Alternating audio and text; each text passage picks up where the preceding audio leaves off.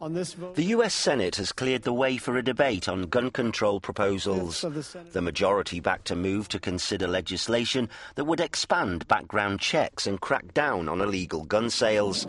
It's the first major debate on gun laws in the US for 19 years and is in part due to a powerful campaign launched by the families of those massacred at the Sandy Hook Elementary School last December.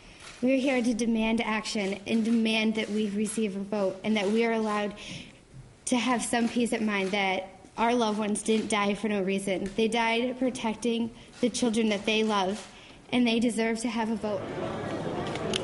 As the Senate voted in favour of a debate by 68 to 31, church leaders and relatives of gun crime victims planted crosses in memory of the 3,330 people killed by guns since the Sandy Hook slaying last December.